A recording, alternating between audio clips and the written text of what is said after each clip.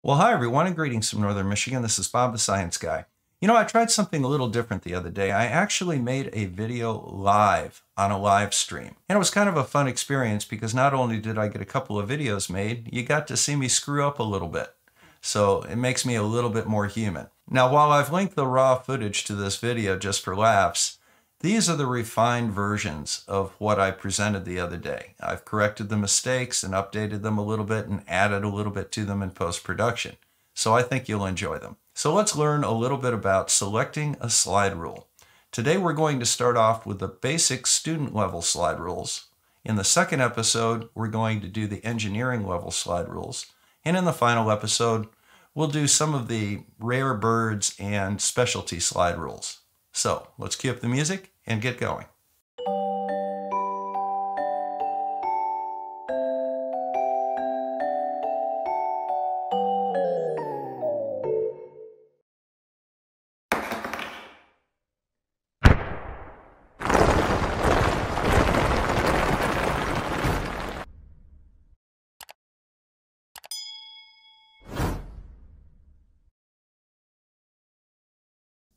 So let's go ahead and get started.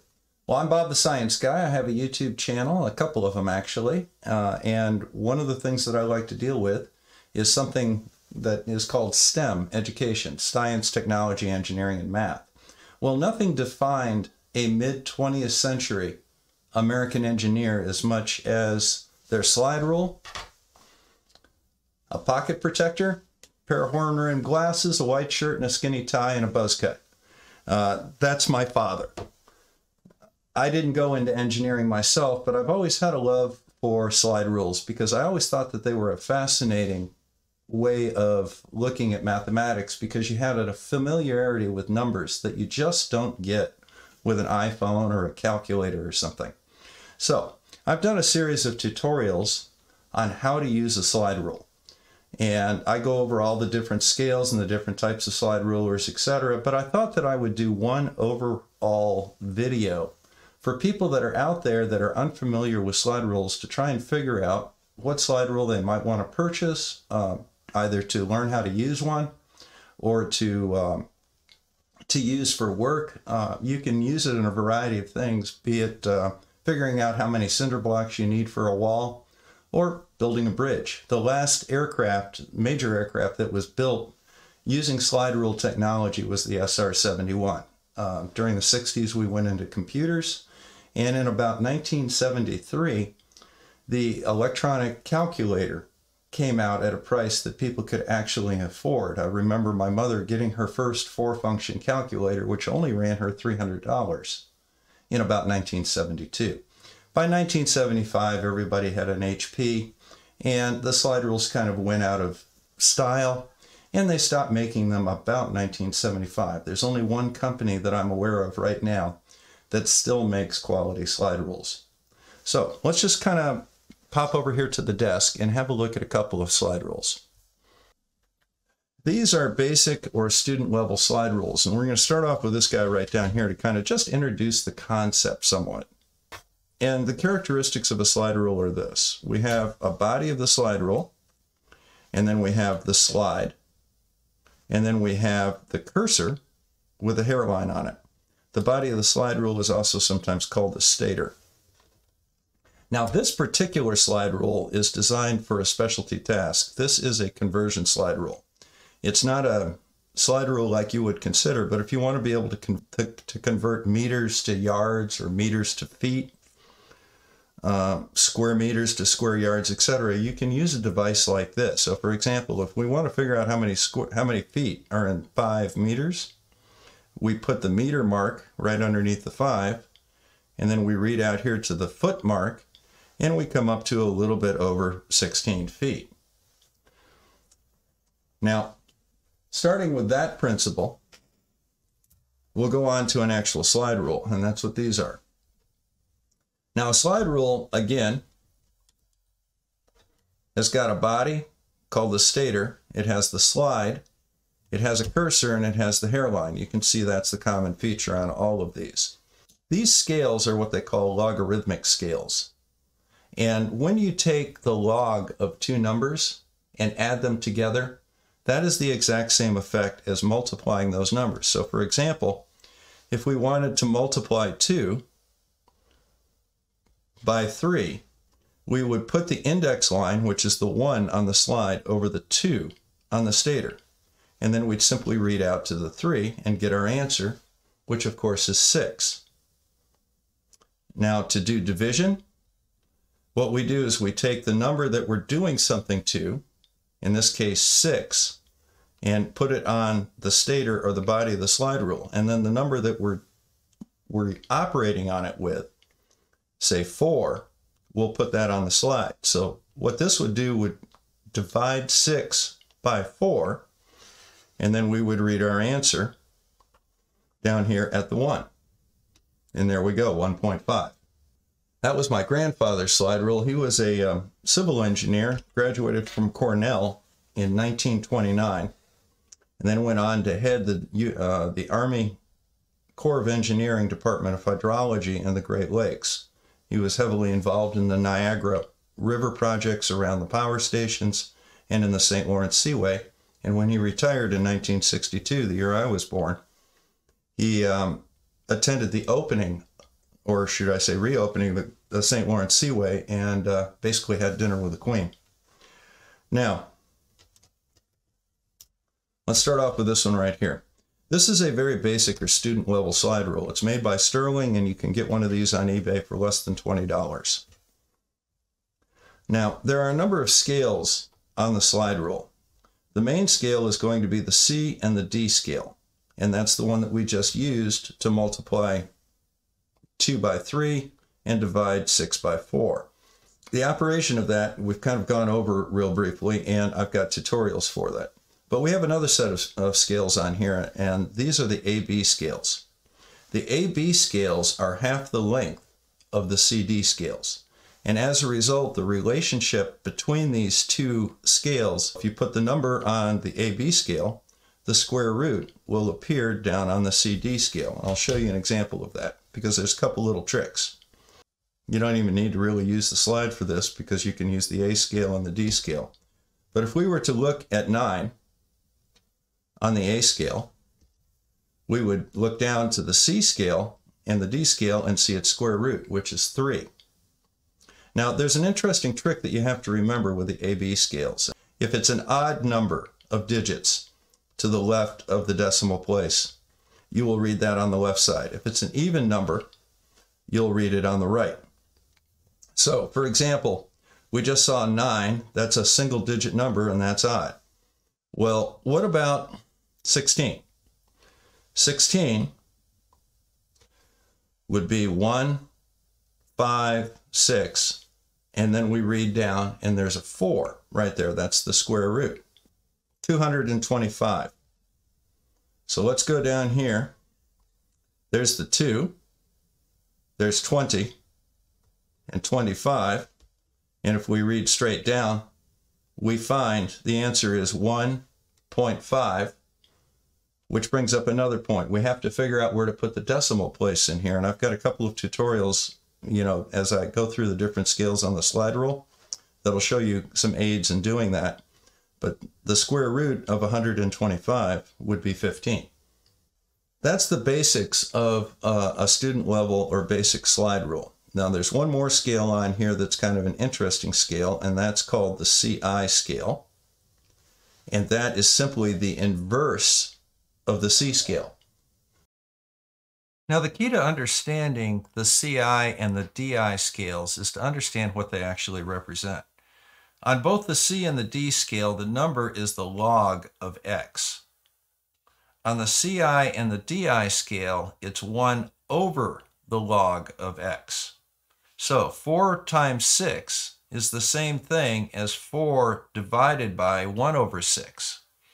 So on the CI scale, you read 1 over this number. And on the C scale and the D scale, you read the number. So, for example, if we were going to multiply 4 by 6, there's a couple of ways that we could do it. One way of doing it, of course, would be to place the index over the 6 and then bring it out to the 4 on the slide and read off our answer, which is 24. Now, to use the CI scale for this, we can do it a little bit differently. what we're going to do is we're going to take 4 or 6, I'm just going to use 4 for this illustration, and we're going to divide it by 1/6, which is the 6 on the CI scale. And then we just read off our answer again. Here's 2, here's 2.5, that's 2.4. The reason that you have a CI scale and a DI scale is simply for the convenience of the calculation. Sometimes it just may be easier to find your number that you're using on the CI scale, and you have to move the slide less. Now let's look over the next scales. We've done the CD scales, which are the main scales on the slide rule. We've done the CI scale. Now we're going to look at the AB scale up here. Now the AB scale takes advantage of a property of logarithms. So if you have log base 10 of the square root of x, that's the same thing as log base 10 of x raised to the 1/2 power. When you raise the number in a log to a power, you can actually bring that right around to the front, and that becomes 1/2 log x.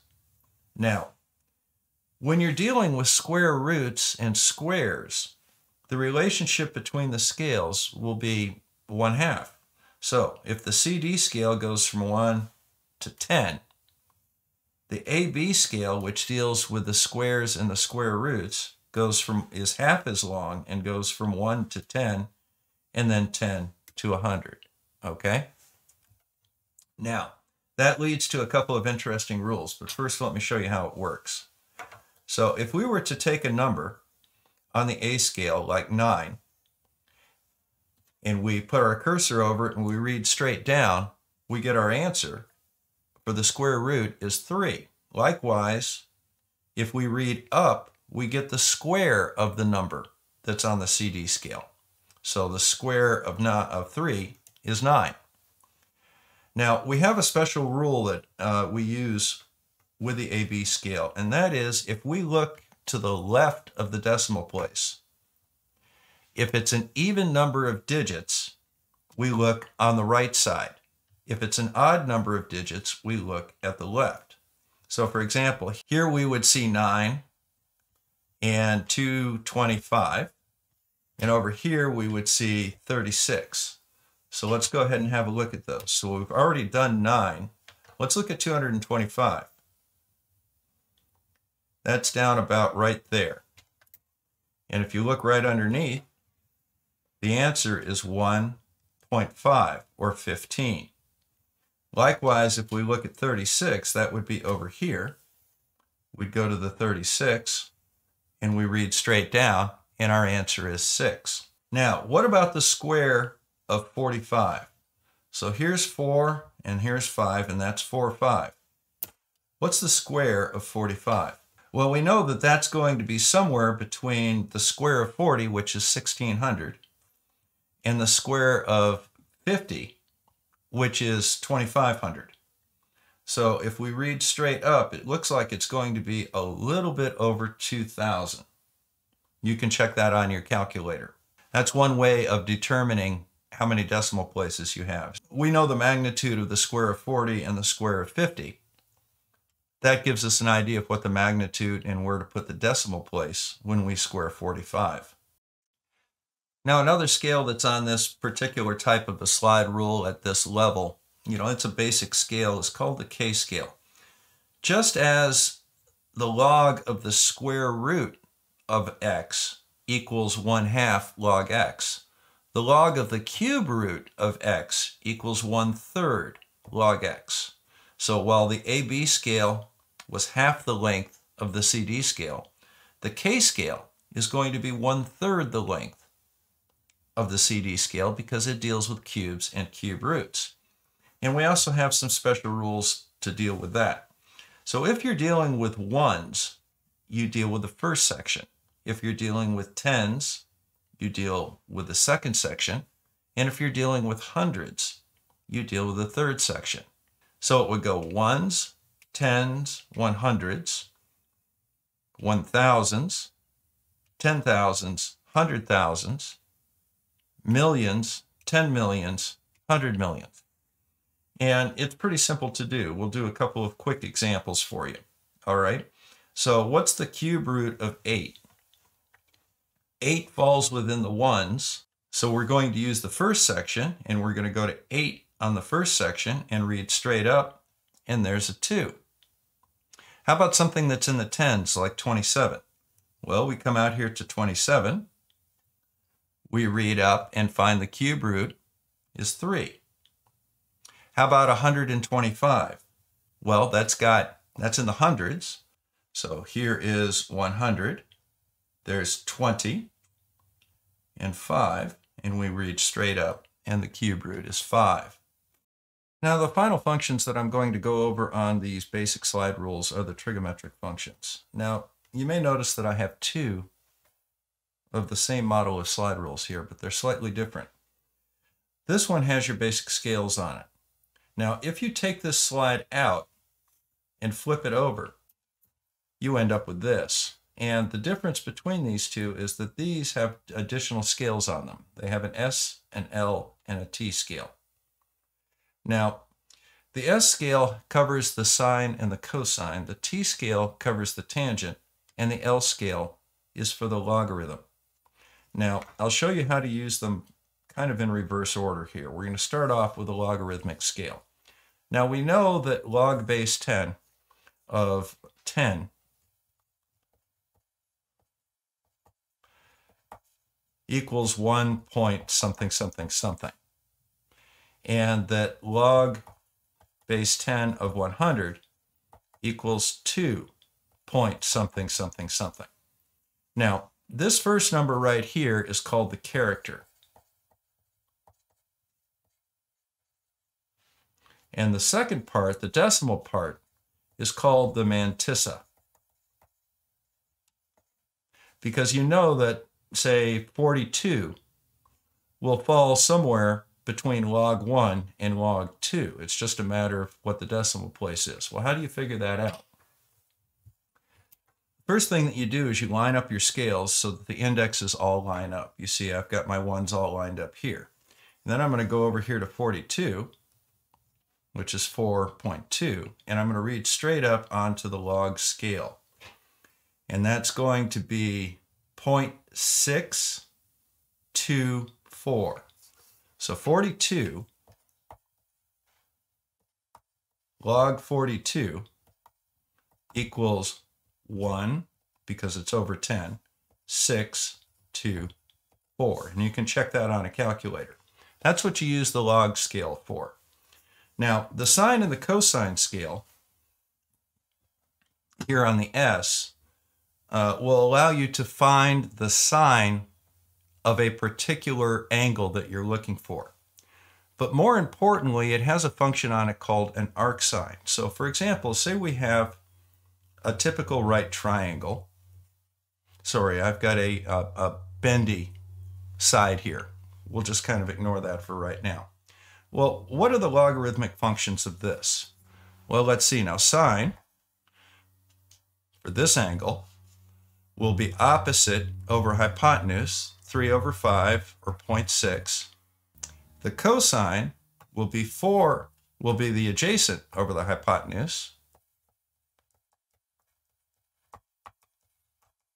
or 0.8. And the tangent will be opposite over adjacent.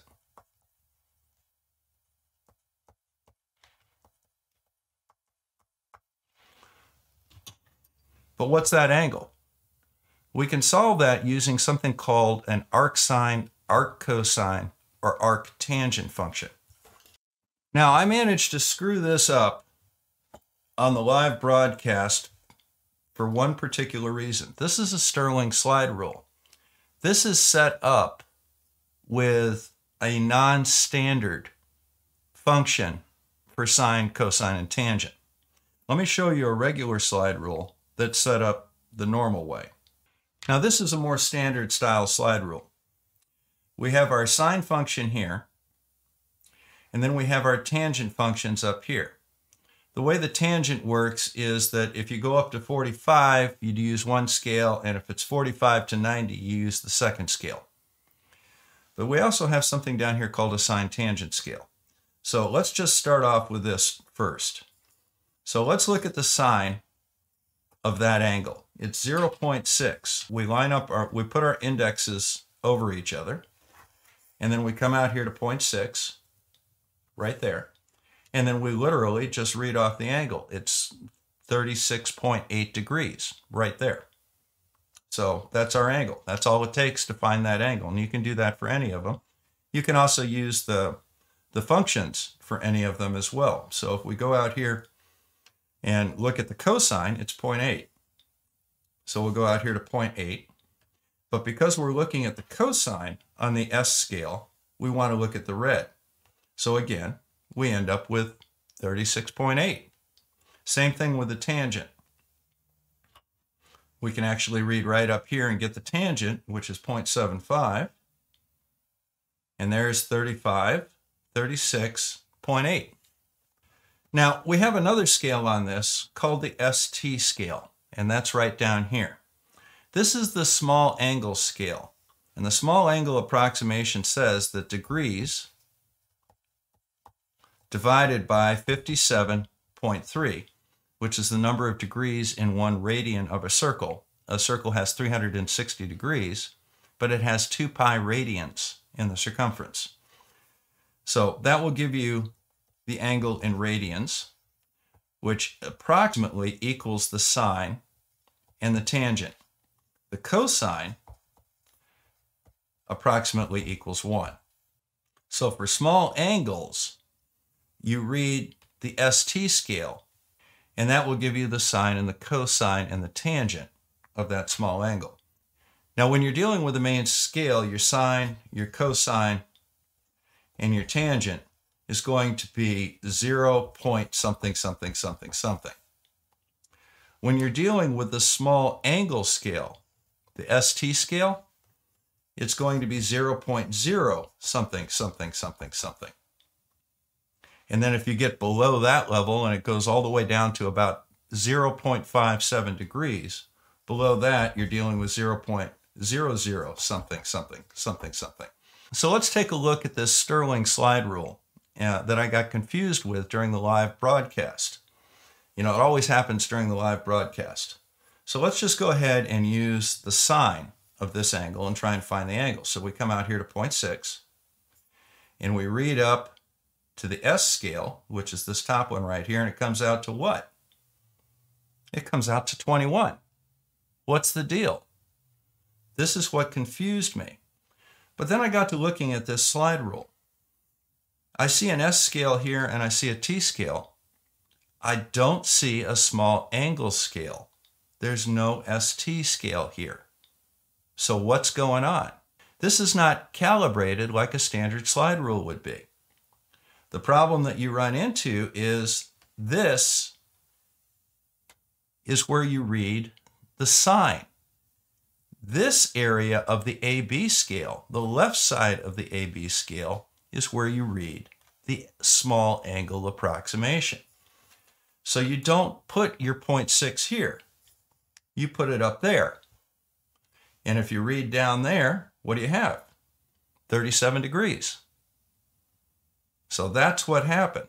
This was just an abnormal scale that I didn't recognize right away. But this is the beauty of a slide rule. You have to be able to figure out what's going on. And just by looking at it for a couple of minutes, I was able to figure out what they had done, and they had changed the scale up here. Now, while this slide rule that we've been using would be very nice for a mason or somebody who just wanted something in their desk to do quick calculations, these other slide rules are more engineering slide rules for people that use them for a living.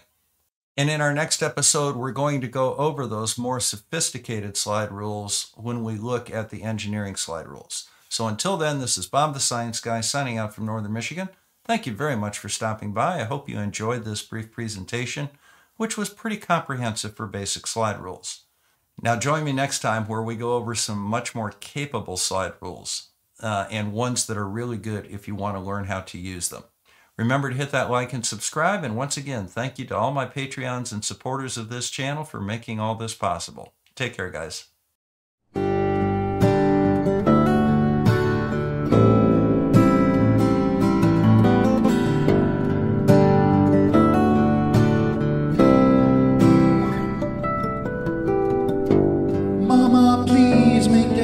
hear me? Or I can't teach them anymore. This rabbit hole's too deep for me. Feel my brain getting real sore. Above the science guy.